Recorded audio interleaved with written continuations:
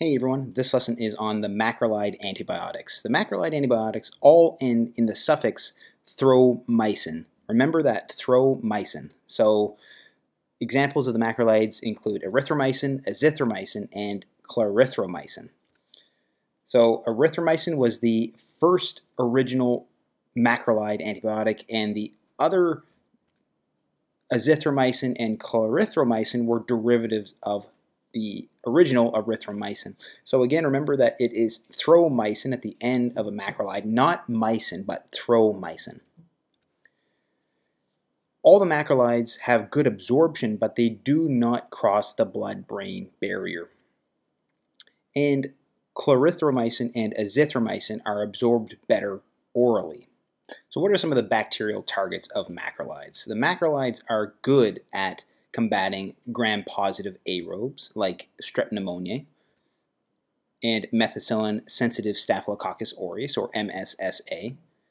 They're also good in treating Corynebacterium as well, and diphtheria.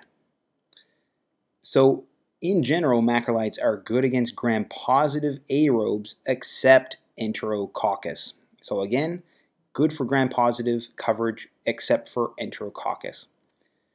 They're also good for gram-negative aerobes as well. They can treat Moraxella catarrhalis and H. influenza. And they're also good for Legionella, Bordetella pertussis, gonorrhea, Campylobacter, and Salmonella typhi. Another one that they're also good in treating is Helicobacter pylori. But they are not useful against Enterobacteriaceae. So again, macrolides are good for gram-positive coverage except for Enterococcus, and they're good for gram-negative aerobes except for Enterobacteriaceae.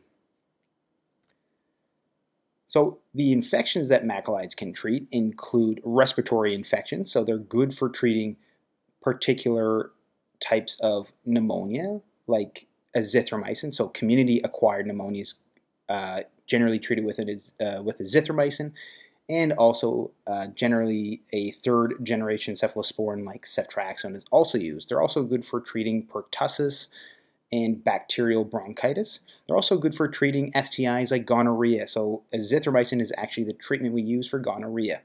They're also good for treating Helicobacter pylori infections. They're part of the triple therapy for H. pylori infections. Clarithromycin is the one we use specifically for H. pylori.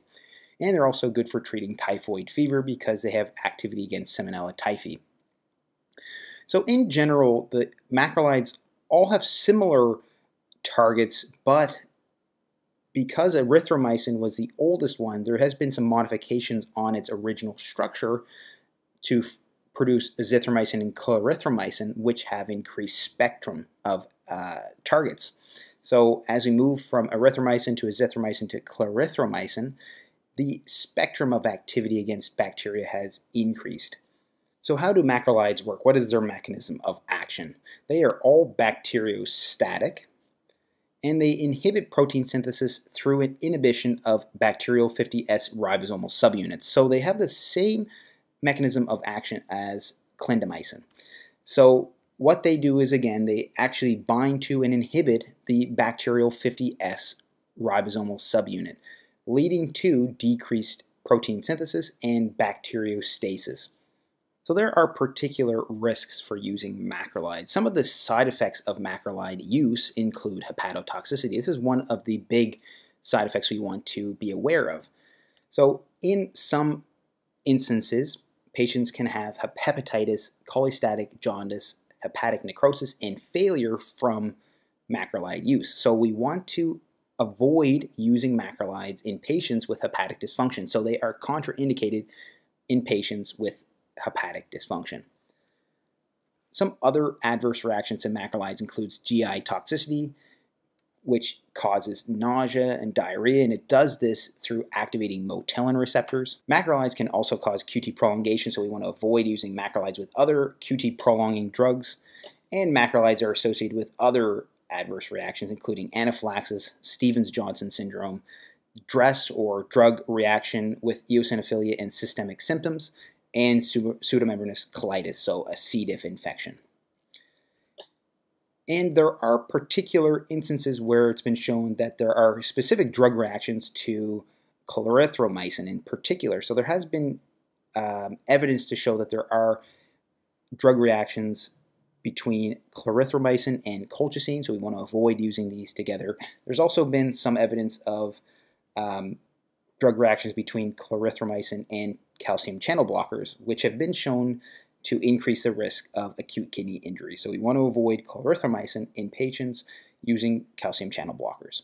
So anyways, guys, I hope you found this lesson helpful. That was a lesson on macrolides. If you did, please like and subscribe for more lessons like this one. Also, please check out my other antibiotic lessons and my infectious disease playlist. Thank you so much for watching, and I hope to see you next time.